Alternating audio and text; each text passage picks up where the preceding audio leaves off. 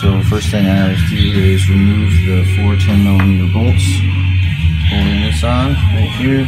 And then also what I did was I pulled the yoke off itself, and that is, I think, a 31mm. I always use a 1 1/8 socket. It seems to fit pretty well, and I just put an impact on it. But I just went in with a screwdriver in the little pocket right here, just pried it apart. There's a ton of RTV on that though, so make sure that you go in, clean all this stuff off before putting it back together. Clean off that surface as well. Next step, take off this retaining clip right here with a pair of bent ones. I picked these up, Harbor Freight.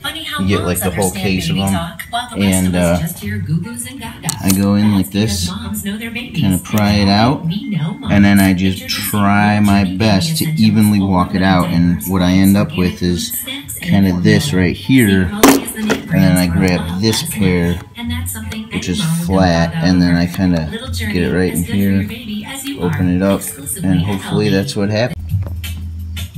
Alright, next you're going to pop these guys out. They should be 15mm like the other ones. Here, down here, and over here. In the meantime, if you'd like to, it's a total pain in the ass. At least I hate these fucking retaining clips, but you're going to have a washer right here. And then this guy's gonna be back inside of there. Again, I just kind of went at it with this style and this style until I got it out of there. If you have a 96 242, chances are you're trying to split the case and just take it apart without having to remove anything really from the tail shaft, and you're running into some issues. That's exactly what I ran into. I have everything taken apart. The yoke is off of there, as you guys have seen, and I can't get it to split.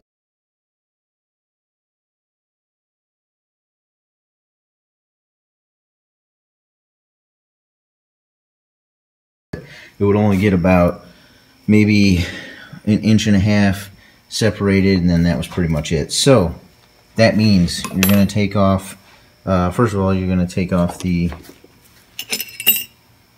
cover that is over here all the way down to there, right? You're going to take that guy off.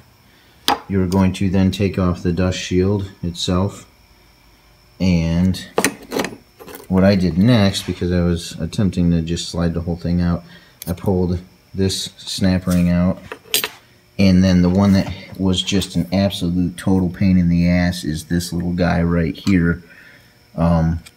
This little retaining clip is actually back here on this groove, back here, and it is a pain in the ass. I used some just cheap Harbor Freight snap ring tools, and one little trick that I did was I got right behind it with this clip, or with this pick, and I kind of put pressure on it. So I went in from this way when it was all the way back here, went in there and kind of pulled out a little bit, and then I took the tool and I opened it up, and then I walked this around until I could get it out to right here. And all our bolts out, we should be able to just slide this casing off. It's not the way I wanted to take this apart.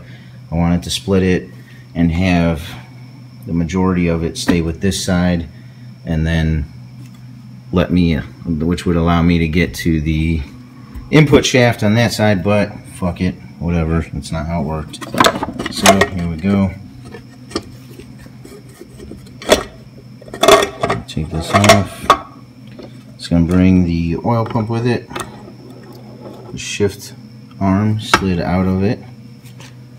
So instead, I pulled the main shaft out a little bit, and then I just slowly walked the chain off of this gear. It's completely possible, and it came off. It wasn't too difficult. Seems to be a 7/8, and that's going to take your shift tensioner out.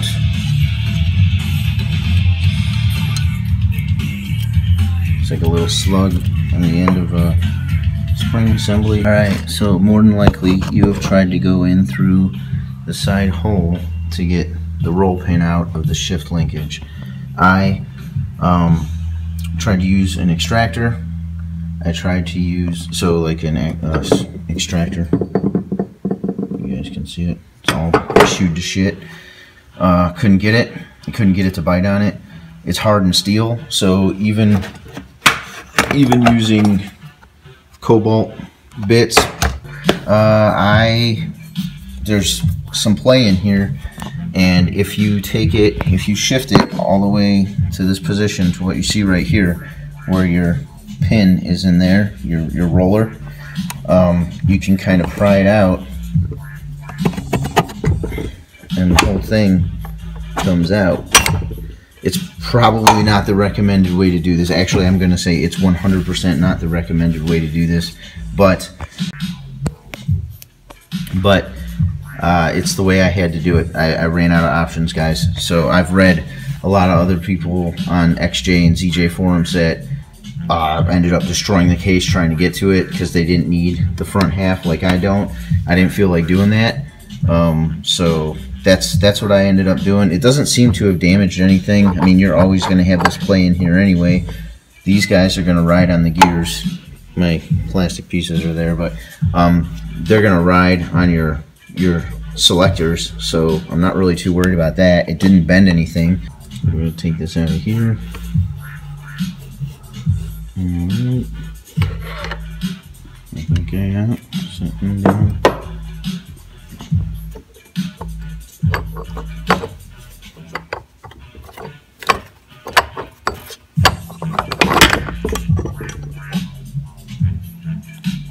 There's the culprit. You see I gave it a try. I put my magnet back down in the bottom to catch everything. It's an idea if you decide to actually drill it.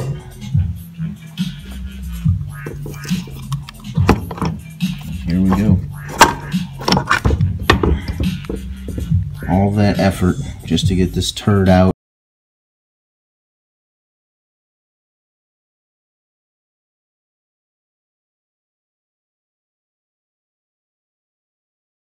So I'm about to remove my shift lever. I just used an impact and a 14mm. I took that off. So you got your washer. I'm looking at this because this is straight up and down. This line, the shift pattern is also kind of straight up and down, so that's how I'm judging it.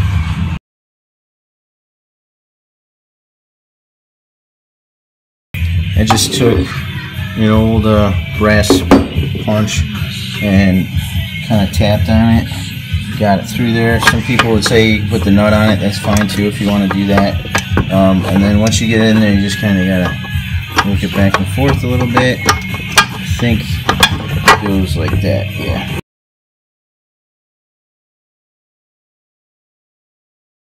This is the 242 case, and I'm using the front half, which is what you're looking at here, of my 249. So I don't need this case, so it didn't matter.